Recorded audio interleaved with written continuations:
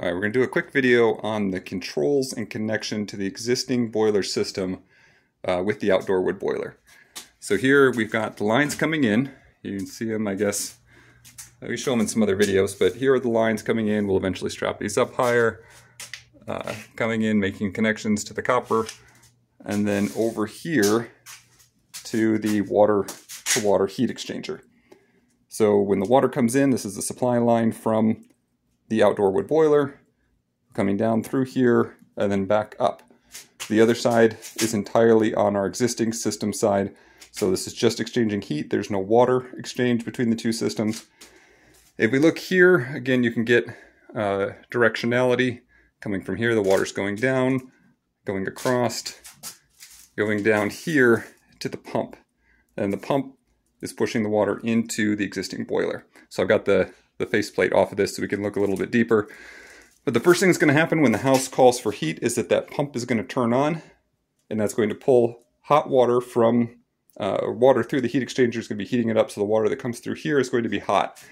And what we really want to have happen is that pump will come on, we'll be pulling hot water through, the boiler will sense, the existing boiler here will sense that the water's already at temperature, and it won't turn on the firing mechanism. So we don't want it heating up down here. We don't want the damper to open. We don't really want any of the rest of the process to take place because it already sees that the water is hot enough and it just distributes the heat through here.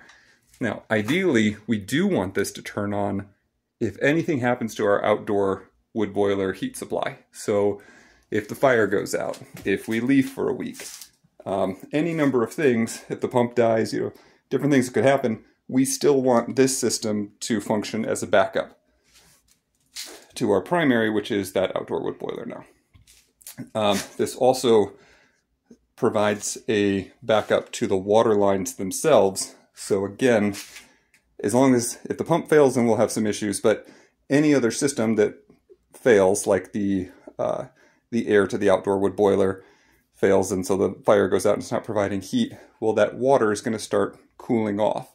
And if it's very cold outside, we could run into problems. We shouldn't have issues because the lines are buried quite deep, like 4 feet deep here, but they do come up to the boiler. The boiler itself is insulated, but there's going to be some period of time, some temperature where we could freeze the boiler. Now, as long as that pump's still running, and if this kicks on, we're providing heat, then we are actually going to be heating up this heat exchanger, which would then heat up the water going out. So it'd be very inefficient for us in terms of we don't really want to do it that way. We don't want to be heating the water to some minimal level and passing it through the boiler outside. But we also don't want to destroy that outdoor boiler. So it works both ways, that really we want this to kick on at a lower temperature.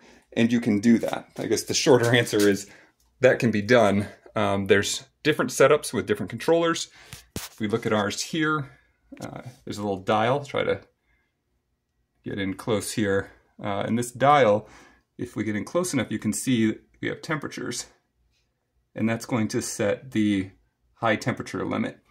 So that'll set the limit of the temperature that we will actually kick on the boiler to obtain that temperature for the water. So I was able to turn that temperature down quite a bit for us and turned it down to about 140, or at least that was the goal. I may not have gotten it all the way down there.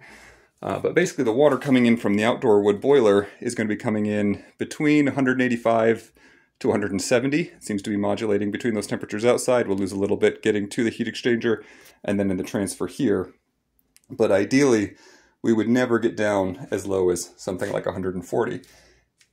If something has gone wrong and the house is calling for heat, but there's not enough heat coming from the outdoor wood boiler for whatever reason, and the temperature after it kicks on calls for heat, the pump's running, and it drops down to 140, then the boiler should kick on, or the fire should kick on, heat up the water, and maintain that temperature in the house.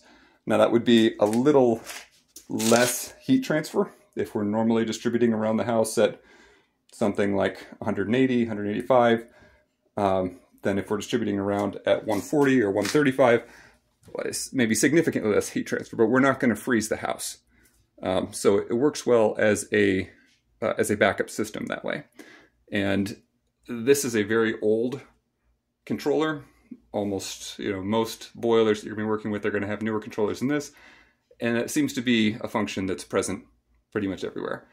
But at the high level, I just wanted to kind of point out the architecture of this system to say, you know, we put it on the return line. We put the connection with the heat exchanger into our existing system on the return line so that the pump pulls it through, even if your pump was on supply side, pulling water through from the heat exchanger first so that we'll sense that it's at a higher temperature, won't turn on the fire here, and will turn on, though, the pump to distribute hot water around your house. So that's the way it's intended to work. That's the way it's working for us now. It's not the way that it was working initially. Put this back on. So we had to make those adjustments to that high temperature limit. And I think you can do the same. That was a question I had when I was starting down this path. It wasn't very clear to me how we'd get it to work together, so I wanted to point it out for anybody else that's thinking about going this route and maybe has a similar question. That's it from now. Leave a comment or question if you want to know more. Thanks again.